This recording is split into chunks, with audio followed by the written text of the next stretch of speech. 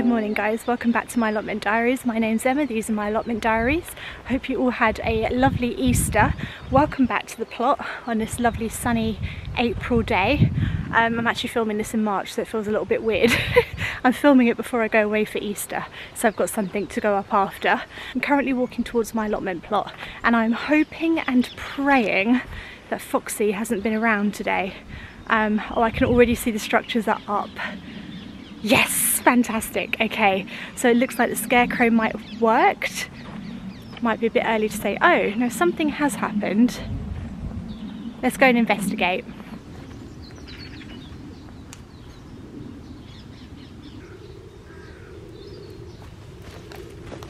So the last time I came here, this structure was totally destroyed, right? It was all the netting was up, everything had been pulled out from the middle. And I assumed it was Foxy and I sort of sorted it all out. And then I put up this lovely scarecrow, which is Harry. So Harry was my old scarecrow, but his body died and I only had his head left and he lost all his hair. He's very, very sad, but I've made him into the new and improved Harry now. It seems to have worked, but can you see how the structure's slightly fallen over here? It makes me feel like birds have been landing on the top of it and sort of pushing it in. Do you know what I mean? That's how it looks. It doesn't look like a fox. It doesn't look like a fox to me. It looks like birds. I think I was right with birds. Let's just fix it up a little bit, double check everything's alive.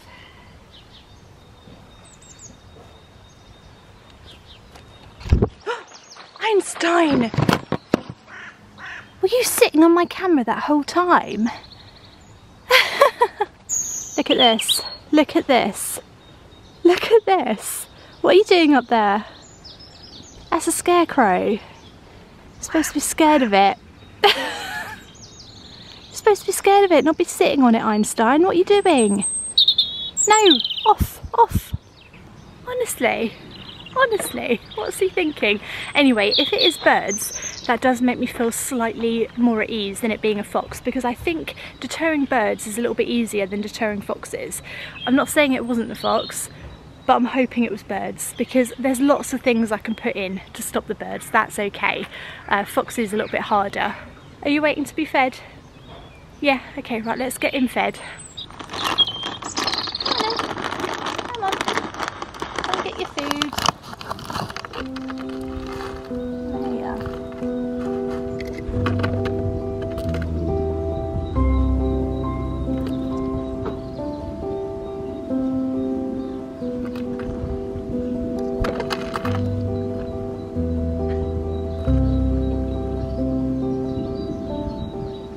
Look how gorgeous this day is today. We were not predicted this at all.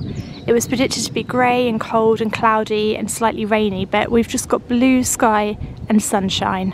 Makes me want to get on with stuff now. Look at all of these spring flower bulbs that are starting to flower. They're so gorgeous. This was the area that I struggled to know what to do with for a long time. It's got the apple tree in the middle and it's got this sort of tree stump, and what I did in the end was plant a load of spring bulbs around here, and I'm going to plant more flowers as well. But we've got the crocuses coming up and then we've got all the tulips coming up as well. It's just beautiful. Right, so this is the back of my allotment plot. You can see I've sort of had to pile up quite a lot of like logs and stuff from my plot. But this is the pathway which needs to be wood chipped. Just behind it I've left a strip of sort of dirt and I need to dig it out today, because what I'm going to do is put a load of flower seeds in there and just have lots of flowers coming up. I'm thinking cornflowers, cosmos, anything that I can stick in really. I'm going to make a bit of a flower cocktail to put down, or a cupcake mix. Sort of going to like put all of the seeds together in a pot and sort of scatter them along it, but I do need to dig it out first and make sure that there's no blackberry canes, because I haven't done that yet. So this is my job for the day, and I think what it will do, if I come back here, because the back of my plot is sort of like backs onto another plot, what it will do is it will just have a nice sort of fence of wildflower right along the back here. It will sort of frame my entire allotment plot, and I think it will look really, really beautiful. I need to find my wheelbarrow. I can't find it. I've just done a loop of my plot. The thing is wheelbarrow is not really something that you would lose, is it? It's definitely not on this plot. So where is it? No, it is that time of year where a lot of people start arriving, and people can take things. So this is the time of year where I really have to be careful with all of my equipment and my tools and make sure I lock it up. That sounds awful, I hate saying that, I hate it. I wish humans were just nice, but oh, there it is. No one's taking it. This must have been my husband. This is not me. I never put mine upside down like this. And you should put it upside down because otherwise the rain gets in it. But I never do. Yeah, this is the time of year where if you've got a new plot, be careful with your tools and stuff. Just start putting them away somewhere no one can see them, lock them up somewhere, whatever you have to do. That's my advice.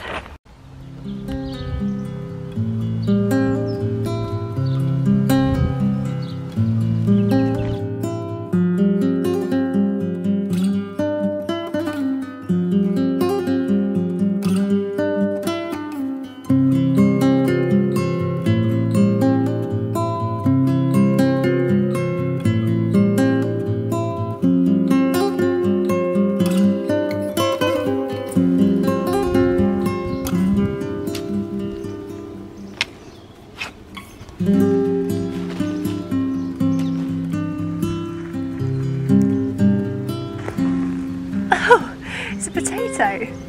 Why is there a potato here? That's a really good potato as well. It's random.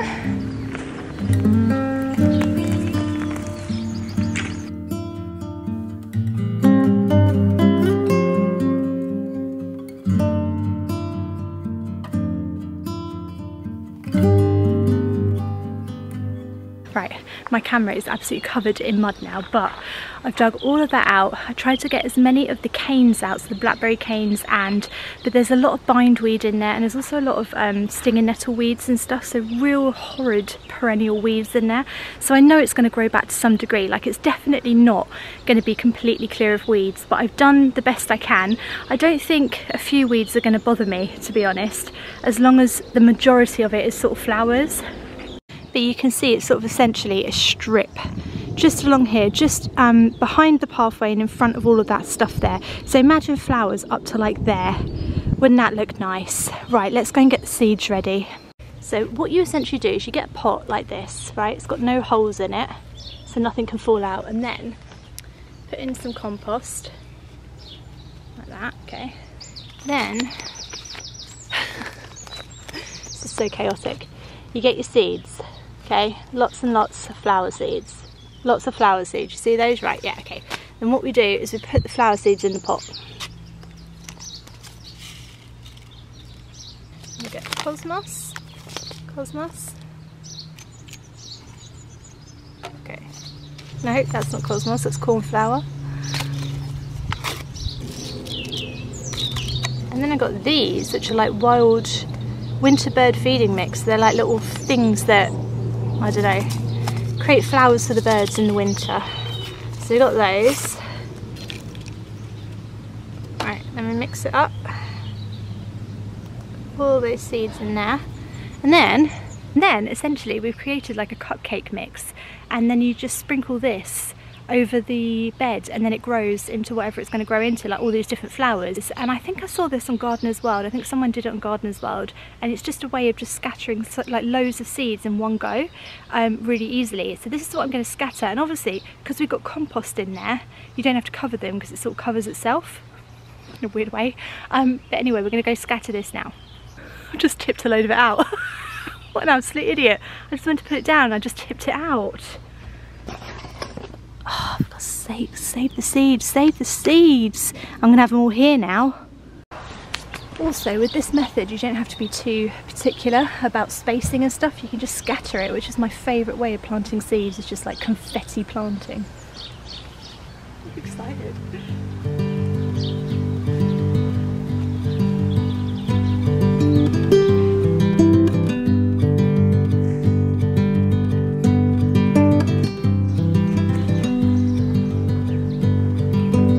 Swooshing them in so that they're not on top of the soil, they're sort of underneath the soil. That's all I'm doing.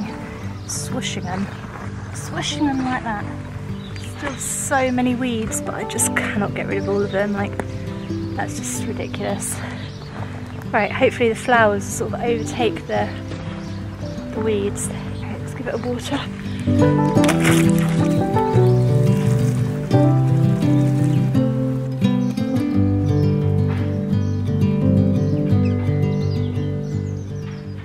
probably needed a lot more seeds in there and probably a lot more weeding as well. More seeding, more weeding. More seeding, more weeding. But I think it's a good start, and I think I'll probably get another couple of packs of cornflowers and whack them in. Oh yeah, I found a potato as well, like a perfectly good potato in there. So I don't know what that's doing in there. It's the only one as well. There's no other sign of potato life in there. So I don't know where that came from. I probably won't eat it. Get rid of it. The only thing I'm thinking is the birdies now. Birdies are going to love that. That's like pick-a-mix. I've just created a pick-a-mix for the birds. So let's get some netting or something just to put over it, I think. Sorry birdies. Sorry birdies.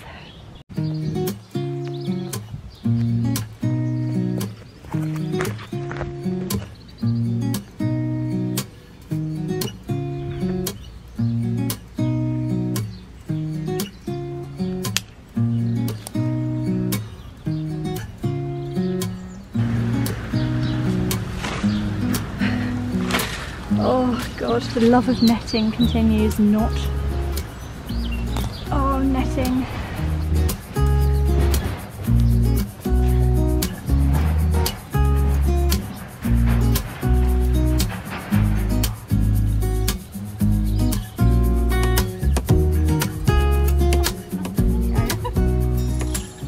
I just found another potato. I don't know why that's so funny. I'm just finding loads of potatoes. Why? Where are they coming from?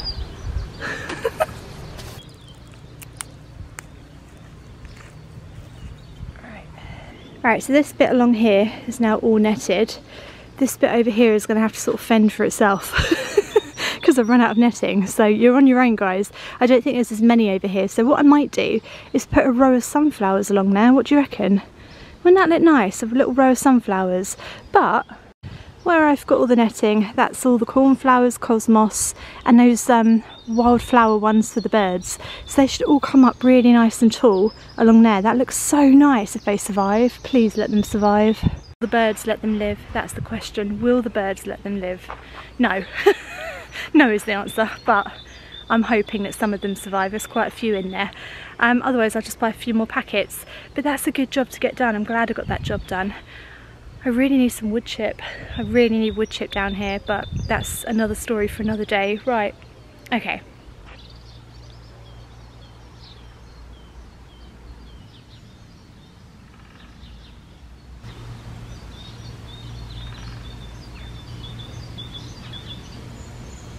I can hear a woodpecker. It's actually so quiet today that I can hear a woodpecker. Did you hear that? Does that get on camera? Let me see if I can go a bit closer.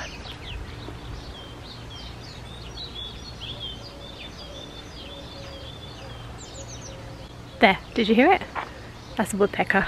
I know the sound of a woodpecker now because I've actually seen one in real life a few years ago. But yeah, wow. Gosh, woodpeckers are out. Anyway, it's feeling so springy today. I think what I want to do is sort out the pond because there's quite a lot of pond weed in there. It's quite annoying because I did redo the pond and I put quite a few oxygenating plants in. Look how well all of my pond plants are coming back. They're just doing fantastic. I genuinely thought I killed them all. But look, they surprise me. Every year they surprise me. This one's beautiful. I don't know what it is. I don't know what any of them are. I think I've got some like water forget-me-nots, which are my favourites. But you see, oh hi Einstein. You see all of the pondweed, that all needs to come out. These gloves are from COOLJOB and they're actually waterproof, so I can just put my hand straight in and pull out. Look at that, it's like snot. And what we're going to do is just put it on the side of the pond so we can allow all the creatures to get back in. Just put it around the side like that. Oh, it's like snot. Oh, God. Quite satisfying, but it's just a bit gross as well. Satisfying and gross.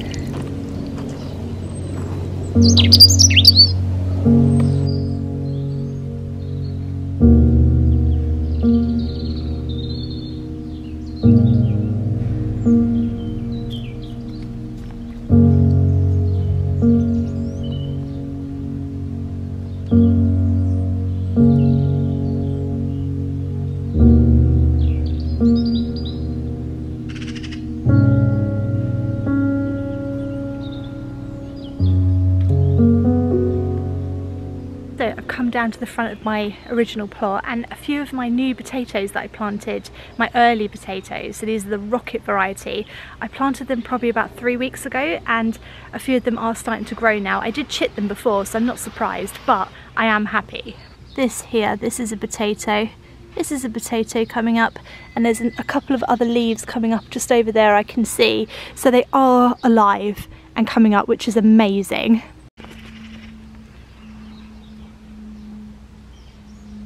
I've covered these new dahlias that I planted out with some plastic cloche. I just got these off of Amazon. They're really good. They've got ventilation as well, so you can turn that. So no ventilation, and then you can give them a little bit of air as well. So they are really good. I've just put them over these ones because this soil was quite cold and boggy, whereas the rest of the soil it went into was sort of okay. So I'm hoping that the others will survive. And then just behind me, all the cornflower seedlings have germinated. How do I know they're cornflowers? Because I put a great big bag of brand new compost over the top, so the only thing that could be coming up here right now in this quantity, looking identical, is cornflower seedlings, and that's why I did it. I knew I'd be so tempted to weed the bed if I saw loads of weeds coming up, like weeds coming up, but actually because it's new compost I can tell all of these are cornflowers, and I do have a few gladiolis coming up as well. In here, don't know if they'll flower, we never know, but yeah, they're all coming up, so this is going to look so beautiful.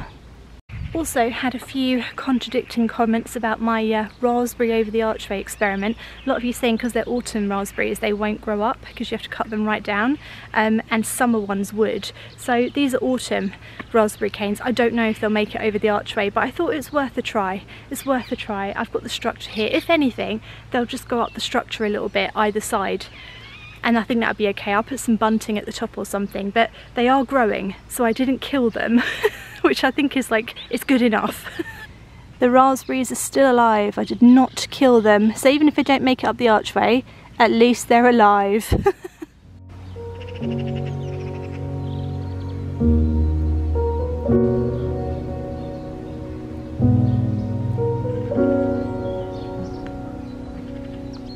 Just turned into such a beautiful day, sun shining, blue skies, everything's looking so alive.